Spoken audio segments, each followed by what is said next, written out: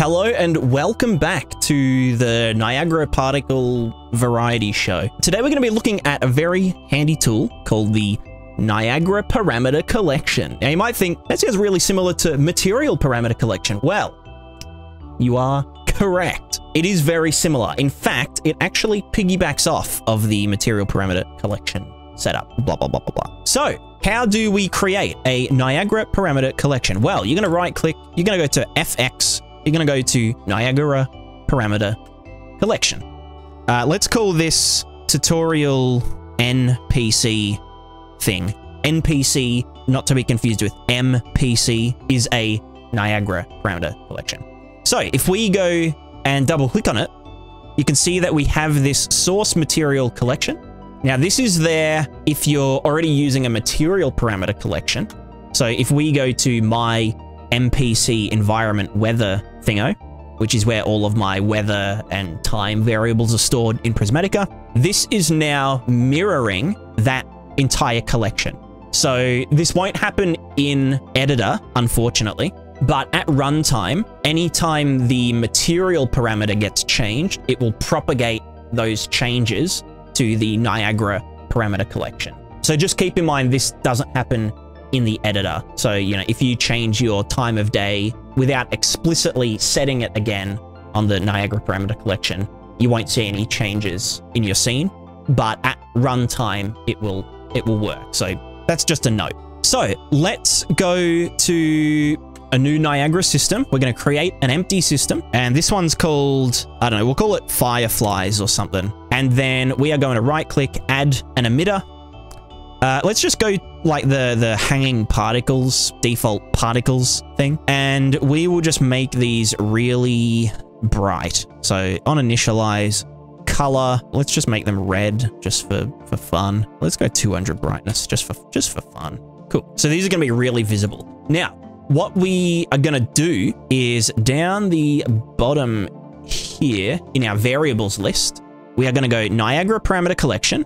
We're going to click this and we can go to common and look for the one that we just made. So tutorial NPC thing 001. And we are going to, let's get the fog opacity value. So we're going to grab our fog opacity, and then in the spawn rate, we're going to go spawn rate, and we're going to choose multiply float. So this is just any float multiplied by another float. So number A is going to be the fog opacity. We can drag that up into there. Alternatively, you can just search it if you've got it, you know, enabled. So we can go param collection, blah, blah, blah, fog opacity. And then we're going to multiply that by, I don't know, 200 or something. So when our fog reaches opacity 1, we're then going to be spawning 200 particles per second. Let's put this in the world. In this random little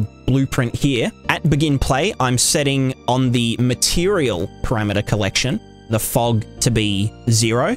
And then after a delay of 3 seconds, we are going to set again on the material parameter collection, the fog opacity to 1. And then, you know what, after 3 more seconds, we'll just set it back to 0. And so this will prove to us that it is automatically kind of getting mirrored in the Niagara parameter collection. So 3 seconds, it's foggy now, our firefly things start spawning, and then it's no longer foggy, and they will have stopped spawning by this point. So there you go. There's a little example of, you know, the fact that it propagates properly. Now, if you are comfortable with writing like HLSL, you can do like custom math with, you know, these values by doing a new expression, or actually we could do that in here, expression, blah, blah, blah. And if you right click on the variable, you can just copy reference to it and, you know, use npc.tutorial npc thing, blah, blah, blah, fog opacity, I don't know, multiplied by bracket, I don't know, 5 minus 10, I don't know. You can just do math in this way for kind of more complex things. Maybe you want like an offset so that it doesn't start spawning until, you know, it's past 0.5, and then past that point you want it to start spawning as though it was from 0 to 1. So You can do some math in there. Alternatively, you could use like a custom module that does math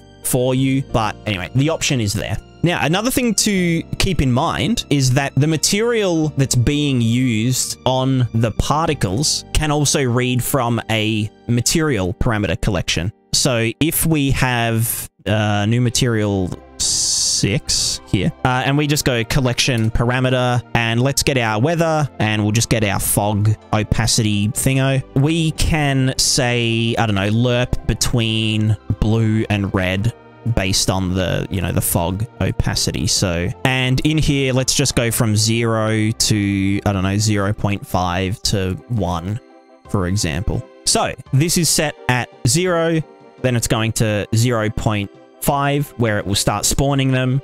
And then it's going to go to, you know, 1, and they'll be completely different color and whatnot. So this is just an example of using these parameters in the material of the particle, as well as the actual, you know, logic of the particles. Another really handy example of, you know, using these global variables is for things like wind and, you know, the direction and strength of the wind. So if we go into our, you know, Fireflies example, let's just grab Niagara Parameter Collection. We'll go to our test NPC thingo. We'll get our wind intensity. We're going to put that in the wind. Well, actually, the wind speed scale will be a float multiplied by float, wind intensity, and then we can kind of adjust it, you know, so it's scaled to whatever looks good. I'm not going to worry about the direction, just because in my game, the direction is always towards 0, like 0, 0. So in this example, let's just start. We'll kind of do the fog as well, but let's also just change the wind value to be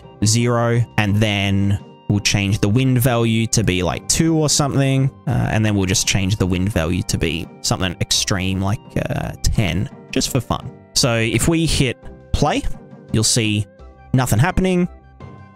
Then we change the value, and the materials update, and the wind, you know, on the particles has been updated. Then when it's, you know, really extreme, the, you know, the wind of the particles is being affected in conjunction with the materials wind effect. So that is the Niagara Parameter Collection. Essentially, it is the exact same as a material parameter collection, but it can be read by Niagara Particles. And I think the biggest takeaway is that they do get automatically updated if they are referencing a material parameter collection.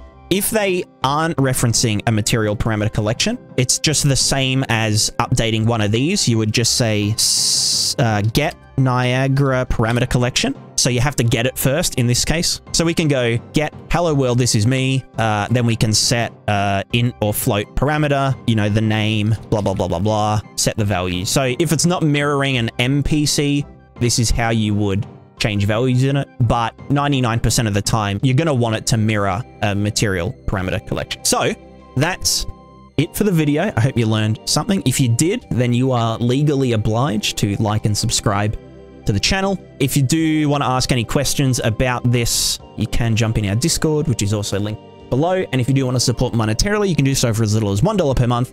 In the description, Patreon, I'm lost. So with that being said, we say goodbye. Goodbye.